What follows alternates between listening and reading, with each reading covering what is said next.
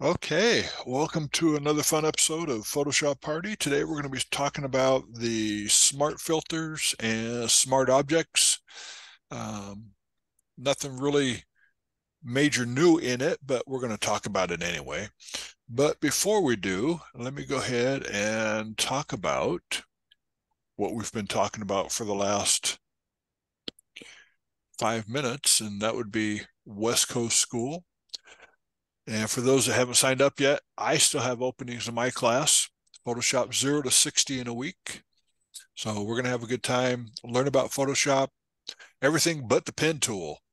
We're actually going to do some shooting as well, so bring cameras and tripods, etc., because we're going to have a good time learning some new techniques doing that as well. So, Cool.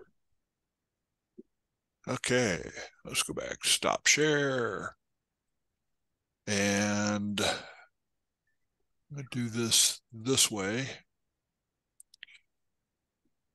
And you can see me sharing my screen right now. Is Yes. that cool? Yep. No.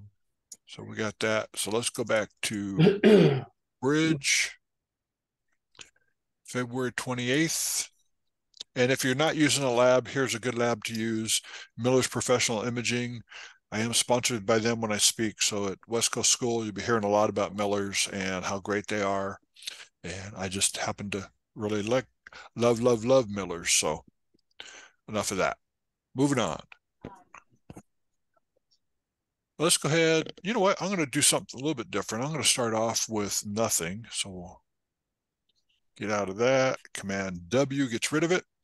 I'm going to hit Command or Control N to start a new deal. We're going to go 8 by 10 at 300 with the white background.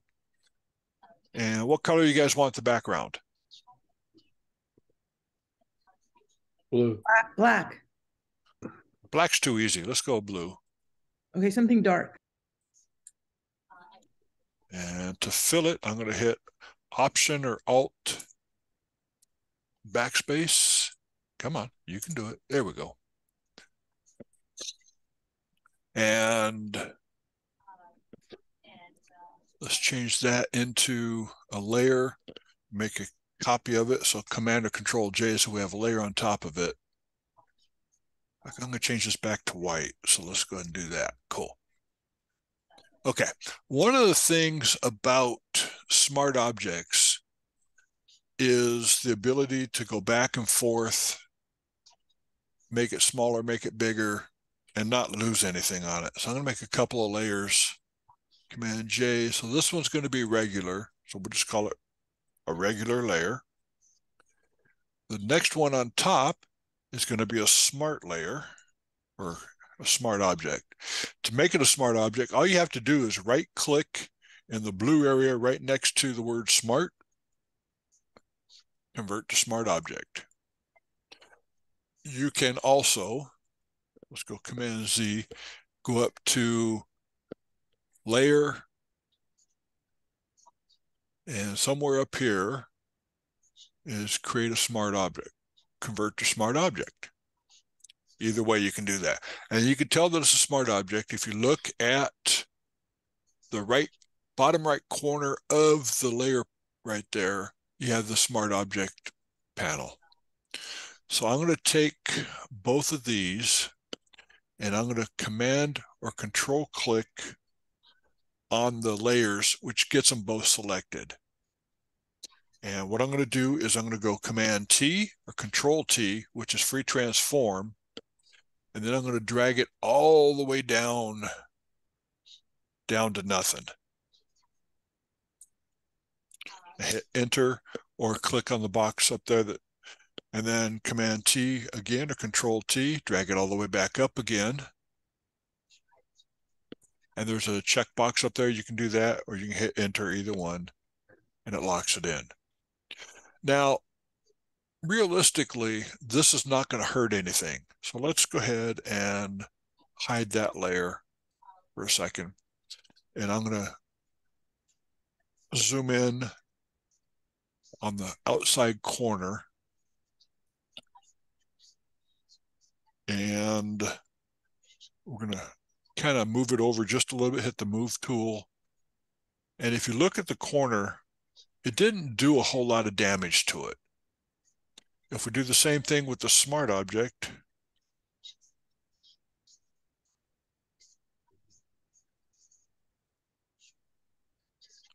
let's move it down a little bit as well. I'm going to change the color of the smart object to, I'm going to change the regular one to red. So let's go ahead and hit cancel and go up to red up here, click OK, and fill it in, boom. So both of them, if you look real close, there's not a whole lot of damage to either one by shrinking it and bringing it back. The reason is the lines are super easy. I mean, straight lines, it can fill in the blanks without a problem. So let's do this. Mike, I'm Yes. seeing, maybe it's just my screen, but go back to zoomed in. You're seeing a border, right? You seeing a seeing border a- on the blue? I'm On seeing both a of them. border and the red. Blue is more prominent than the red, but I'm seeing it on both. Go close. Yeah, let me get into both. No, where'd it go? Oh yeah, I see it too. A little, I don't see it on the blue. I see it on the Red. red just a little bit. But that's okay. We're going to fix that in a second. So let's go Command-0 again. And what I'm going to do is Said something. I thought it was me. I'm going to put a shape. Let's just go with polygonal shape. And right now red is selected, so I'm going to put it on the smart layer. That didn't work right. Hang on one second. There we go. Hit return, and then I'm going to Command E to bring it down onto the smart layer. So now it's embedded on the smart layer. So if I do the same thing again, Command T, let's do Command-0 so we can have it, and drag it all the way down to the corner, lock it in. Command T and bring it all the way back up again. You're going, uh-oh, that didn't work, did it? But Photoshop is going to say, yes, it did. But it didn't. Oh, you know what happened? I undid the smart object when I dropped that in there. So let's do this. Make it a smart object again. Now we'll do the same thing. Command T, which will make it smaller.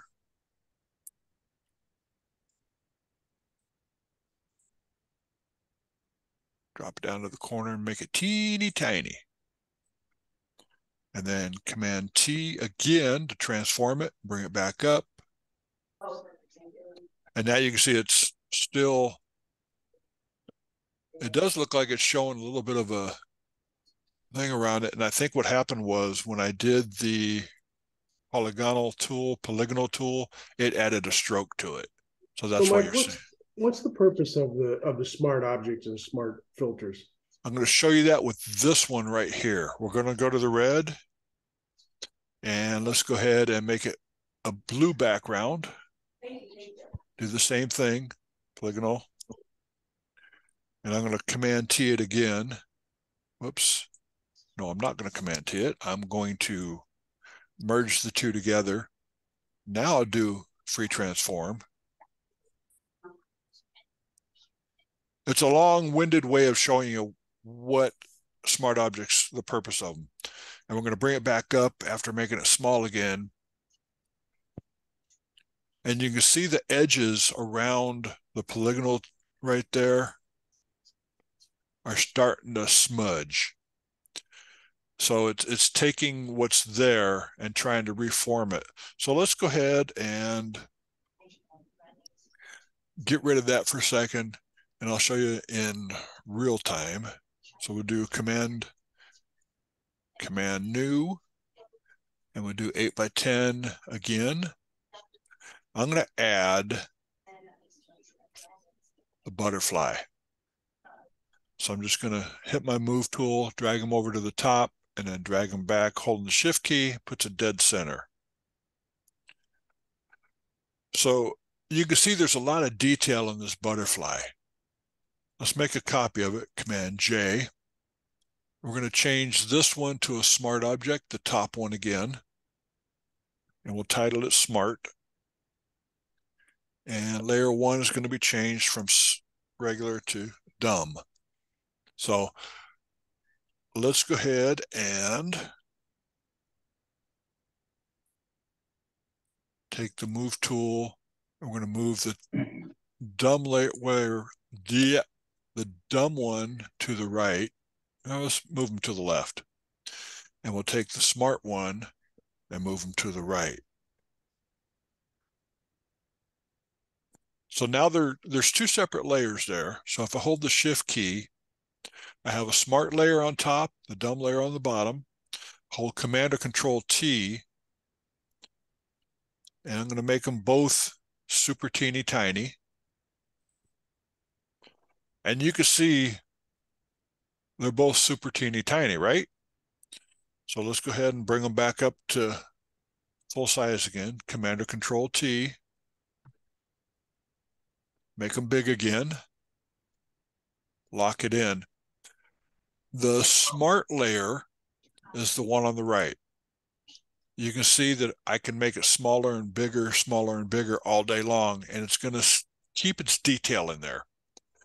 So it kind of turns it into a vector file. Just pretty much, yeah. But you can't enlarge, you can enlarge a little bit bigger than the original, but if you start going too big, then it's going to also start to pixelate on you. On the left-hand side, you've got the dumb one. That's just your regular run-of-the-mill rasterized file. And what it does, when you shrink it down, it takes what's left of the image way down with teeny tiny pixels and tries to fill it back in again. So if I did that again with that particular layer, let's do Command T with just that layer, make it small, then Command T, make it big again. It starts to pixelate a whole lot more. So that's what you're seeing when you have that. So if you want to maintain something, if you're planning on making it smaller and bigger, bigger and smaller, then the smart object's the way to go. So let's go ahead and we're going to get rid of that guy for just a second. And I'm going to use the butterfly here, the smart butterfly. We're going to move him over to the center a little bit. And hopefully you can see the lines in my screen right now. What it does is tells me, okay, that's exactly center. It's centered on the horizon line, it's centered on the vertical line.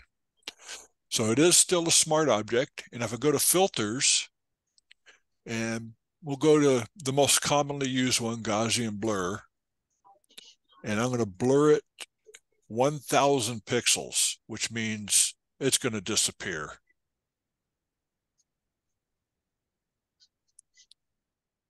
Well, that didn't work very well. So let's go ahead and fix that. Double click on Gaussian blur. And let's bring it to, say, 30 pixels and make it super soft. Actually, that ended up being almost 10 pixels. And then I want to change the background to blue again. So let's go ahead and fill it in with blue. Now I want to change it to white, make it white. Now let's make it blue. So now you're going back in history. And once you get past I've got it set to 20 history states. Once it's past the 20 history states, you're locked out. But I can always go back if it's a smart filter and correct everything. So with smart filters, you can go in and redo the filter over and over, no matter how many states you've gone past your thing. If I did this with the dumb guy, well, I don't need to blur him, but let's try sharpen, unsharp mask on him, on the dumb one. See what happens. Nothing. There's nothing I can do to fix them after I've gone back. I've already shrunk the smart filter down, made it bigger, shrunk it, made it bigger. I've put a Gaussian blur on it, took the blur off. I can go back and do the blur again. And it's editable the whole time. So that's the benefits of doing a smart filter. Now you don't lose the data on that every time you make adjustments, bring it back and forth, or is it steady? You do not. What happens is it makes your file much, much bigger. So you got to have the RAM to run it, to pull that off. So I can go in and do Gaussian blur again and take it down to 0. Or I can turn the blur on and off. So I can just hit smart filter, click the eyeball off. So let's blur them again. Let's go 9 pixels. It's super soft, right? I would say that's soft. So I just go in and turn the smart filter off. Any of these filters can be used in the smart filter. I can do the background too. You can change the background to a smart filter if you wanted to, or to a smart object. Is that the question? I just meant, yeah. Would it be a value to do the background as a smart object as well?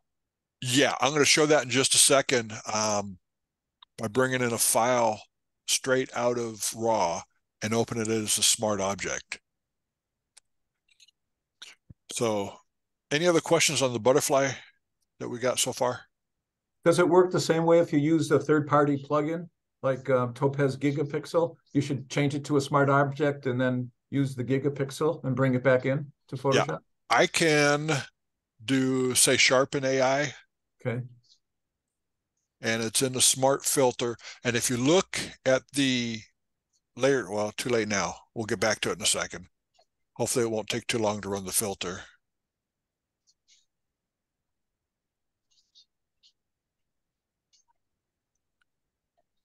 It'll take about 10 seconds or so.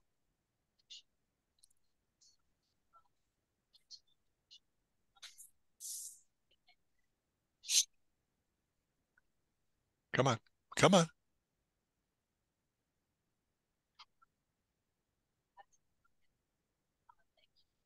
So if I turn off the Gaussian blur, the Topaz Sharpen's going to say, oh, we need to redo it again. Because it's a smart object. And preview. Come on, hurry up. Oh, it's just going to reprocess it. It's not going to go through the whole thing. So is there any disadvantage of changing every image that you're going to work on to a smart object? It takes time to run the filters because they're adding in. It takes memory to run it, and it takes space. So this file, I'll show you when I open up a smart object out of RAW, the difference between the sizes on it. Okay. You see, okay, I did Sharpen. So it's run Sharpen. And every time I turn it on and off, it's going to run through it again. So I'm going to tell it not to do it this time when it comes up. Cancel processing. Cancel. Goodbye. So it will run most of the third-party software. I know Topaz does run with it. I believe Skydom will work with it, as well as Nik. I know those will work as well. So. Thank you. Mm-hmm. Don't save. Goodbye. Go back to bridge. And I've got a picture of an eagle. And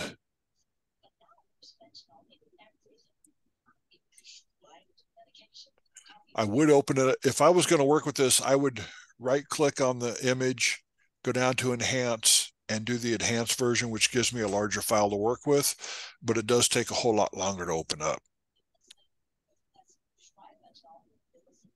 If I hold the Shift key down after I've done my processing, on the bottom right, let's go ahead and bring that smaller so you can see it.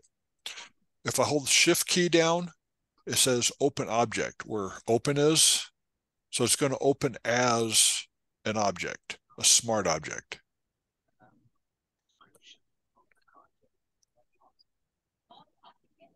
which takes a little bit longer. And that is 130 megabytes for that image. So let's go ahead and double click on them. We're just going to open them regular. And you saw how fast that opened, or almost opened. It's spinning on me. There we go.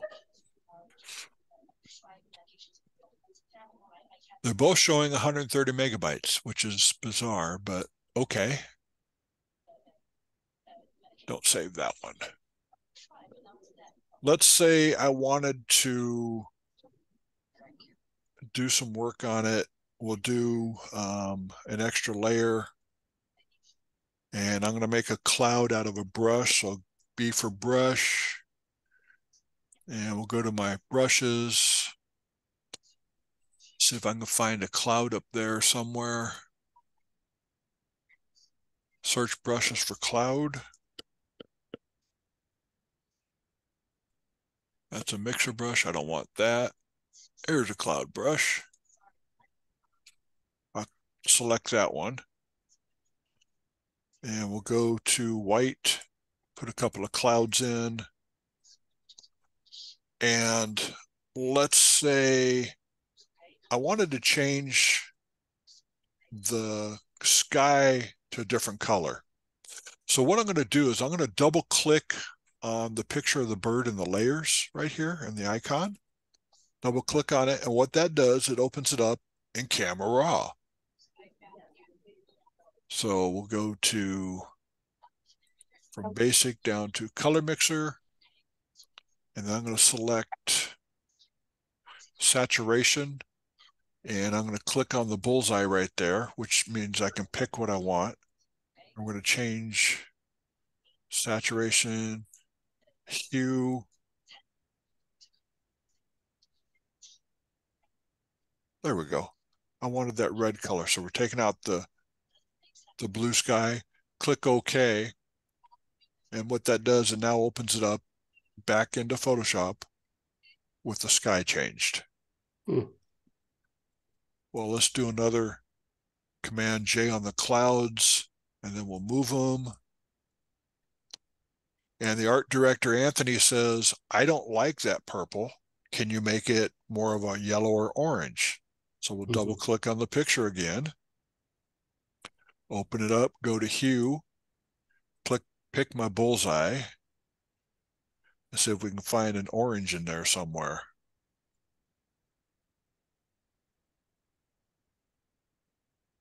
It's just picking up on those.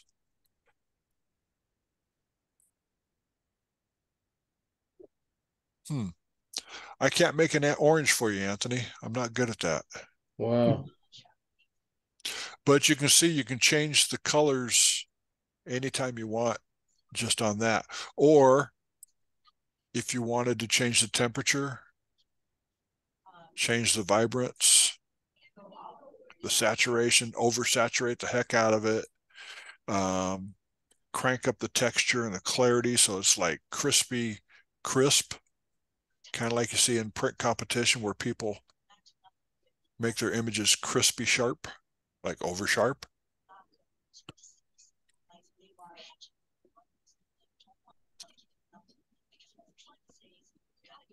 So that came out, it's like, oh, that's ugly. So let's go ahead and double click on it one more time. And reset the default. There we go. And then we'll go to auto, bring it back up a little bit more exposure. And I happen to notice that there might be a spot or two on there. I'm going to take a couple of them out real quick.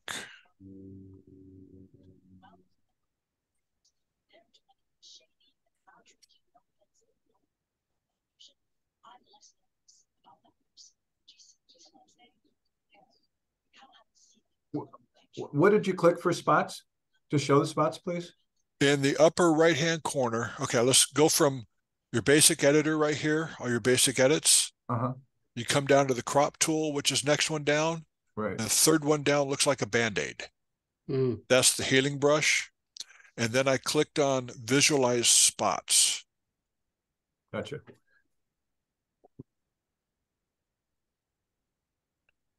And that shows all the spots that show up. Thanks. And you can see one right there by his wing. So if I hit the clone stamp tool, you'll see that I can't clone on that layer. I can clone on the upper layer above it, which is select all layers.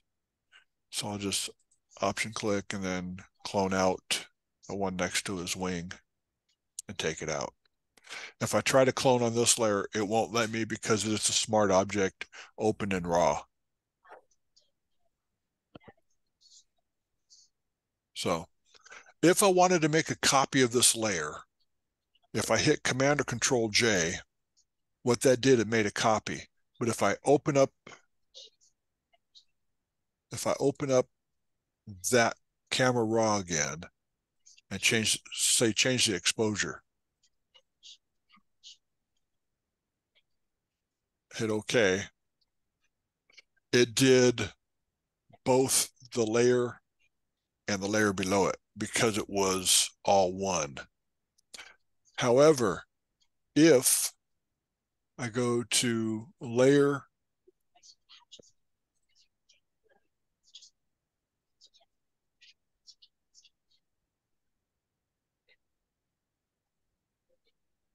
there you go. New smart object via copy. new smart object via copy, we'll try that and see what happens. There's a way that you don't get both layers to do that.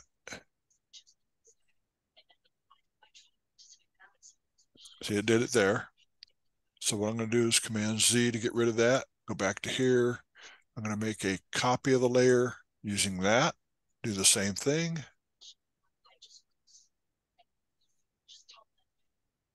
Click OK.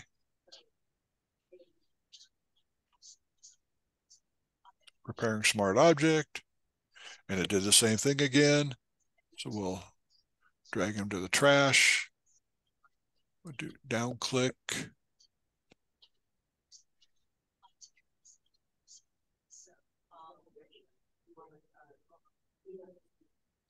There is a way to do this where you only have one showing up.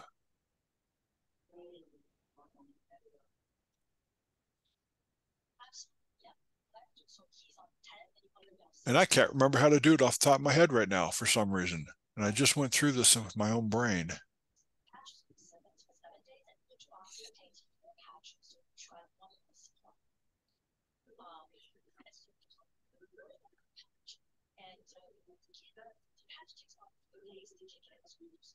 Huh.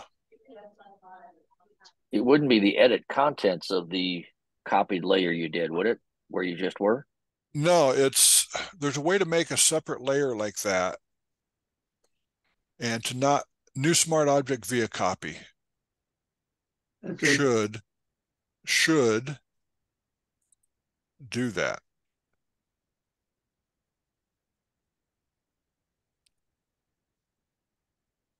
Should.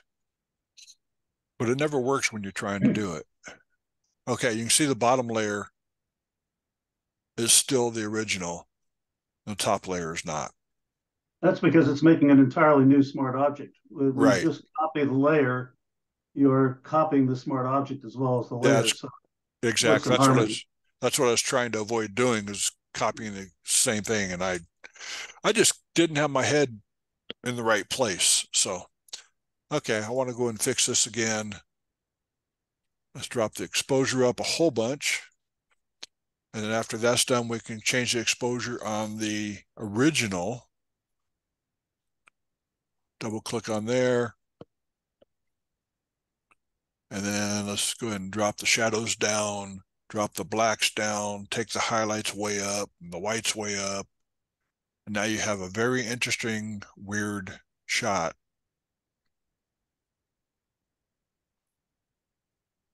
But you still have the original up on top, which you can play with. So both of those are available to play with the whole time.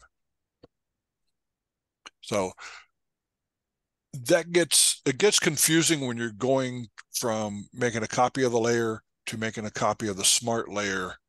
It's confusing as heck, but it works. And once you've done it a few times and not under pressure, you can do it without a problem. So, Can you bring that back up for a second, Michael? bring it back up again. Yeah, just for a quick sec. Yeah. One of the things that really screw people up when they first start using smart objects is that a lot of your tools will not work because they are vector graphics rather than raster. So one of the ways you'd mentioned, like on your layer 1 there, that you could use those tools and that they would affect the layer below, but you got to make sure, and this is what really kind of tweaked my mind for a long time. If you look up above at the sample and it says current and below, that's why that works. And that's the workaround for using those tools, is to put a blank empty layer above your smart object layer. But you got to make sure that it says current and below, so you can use your any of your tools on that blank layer, and it'll go down and affect the smart object layer below it. Once you've done that, then you can bring the layers together, or you can just leave them alone. Or am I making sense? Yes. So Yeah. I've got, well, It's that current and below up there that's the tricky thing. You forward to the right from you. Yeah, Right that here. one there. That's the thing you got to make sure is set to current and below if you're going to do that. I had all the zoom tools blocking that, so I couldn't see it. Yeah. So if I wanted to go with layer 1 copy, well, let's go ahead and do this. We're going to make it a smart object. Convert to smart object and go to stamp. And you can see that the stamp tool will not allow me to do it. Oh, don't go away. I didn't ask you. So what I have to do is open up this layer, use the stamp tool, current and below. So I'll hit option right there.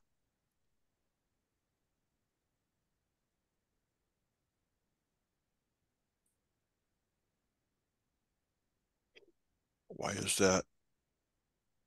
Well, I'm not sure that you are. Oh, Show your my- layers. my brush size is not doing anything right now. There we go. Are you on a black or what? You can see it's starting to take it away a little bit. Not like it should. So let's go ahead and put something underneath it. What I have to do, which is the weird thing now, is I have to save this smart object, Command S, and then close it to go back in. So Now go to layer 1, and you can use, there you go. Now go to layer 1 and now use your tools. Use your smudge tool or your clone tool, whatever tool you want. And as long as you have current and below, it will make that, there you go.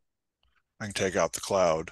So let's say, let's option click on the wing. I'm going to go up to layer 1 and I want to use my brush, but it won't allow me to use the clone stamp tool because it's a smart object. So what I have to do, double click on it. And now I can add the bird in that I'm cloning. Oh. And to get back into the rest of it, I have to save it and then I have to close it to put the bird in there. That in the beginning is very, very confusing to a lot of people because you have to save it and then close it. So is everybody thoroughly confused with that one? What are you saving? Are you saving the layer or the whole I'm thing? saving the smart layer, which How do you, it doesn't save it to anywhere in particular. It just saves it in the file so that Is it it's there. is it So a Command S? Command S, Okay, thanks.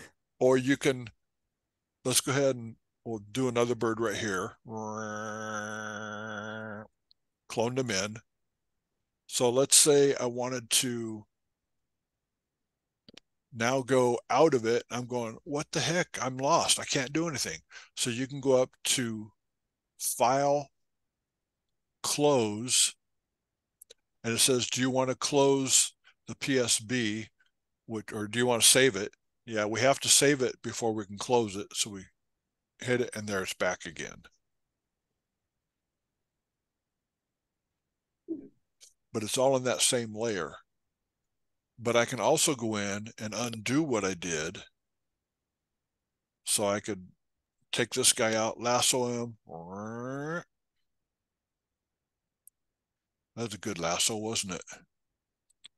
And then what I want to do is get rid of them. So E for eraser, which I never do. And just erase this guy out of there. Command W to close. Yes, I have to save it. And now he's gone. So are you saying that layer 1 that's not the smart object is kind of like your working file? The layer 1 right now, I'm not doing anything with it. I'm working on the smart object layer itself. If I were to go to layer 1, I can get my clone stamp. So I'll hit S for clone stamp, and then option, and then just draw a new bird in. It's not a problem. There, now we have a bird. I don't have to close it. I don't have to save it. Whereas if I want to do it on layer 1 copy, which is a smart object, you can tell by the little right bottom right corner, you can see I get the thou shalt not do thing. You have to double click on it to open it, and then clone it back in again. Where are you cloning from, though? I'm cloning from the original layer that was below that I sampled earlier.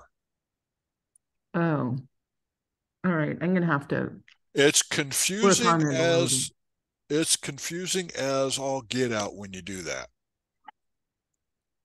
But when you're doing, say, a filter, if I want to do a filter on that layer, go up to add noise. So let's go ahead and add a whole bunch of noise.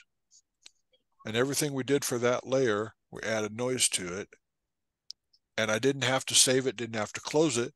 I have the smart filter right here, right underneath it. So I can turn it on and off. Or go back and change the amount of noise. I can go back and change the amount of noise anytime I want to. I can change the density. I can change the feather on it. Double click on the noise filter, drop it down, turn the preview on and off. I can do everything I can with the regular filter, except now I can change it back and forth. And I can add filters on top of it. So let's say I got add noise. Let's do filter. I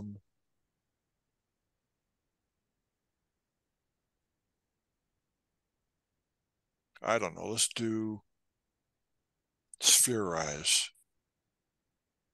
And we'll do it really minus 100, see what happens. I don't even know what's going to happen.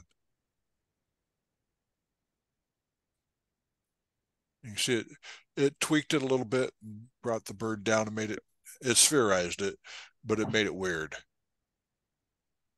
So you can go in, play with smart object. I don't like spherize, so we'll just take it out.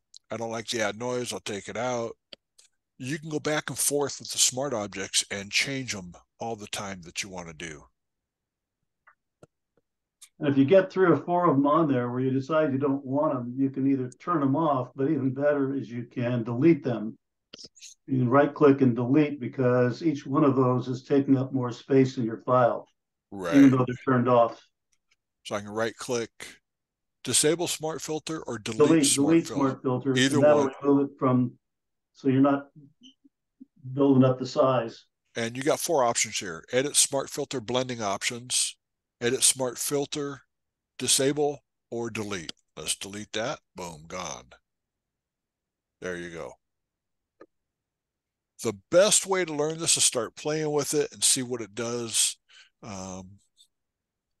over and over and over till you understand, okay, sometimes I have to save, sometimes I don't have to save.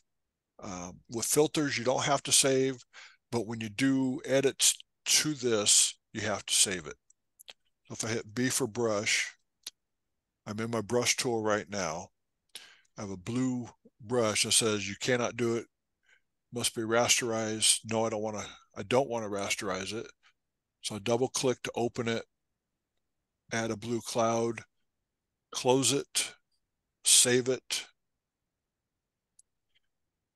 And now I have a blue cloud.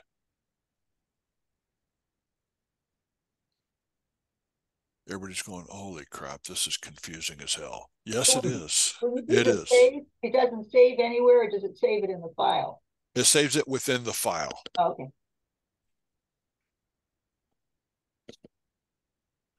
So it doesn't save to, like when you save this image, you pick where you're going to save it to.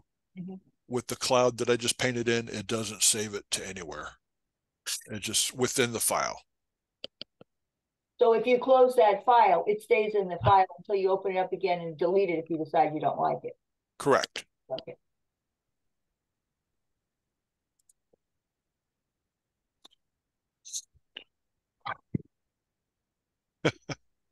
Any other questions on that? Gary, you look like you're ready to explode. So Yeah, I am. I had a tough night last night. that makes two of us. I have a root canal that acted up and I couldn't sleep at all last night. So Oh, hate that. Hate that. Hate that. Any other questions on this? Okay. I'm going to turn off the recording so you can ask your questions. So hang on one second.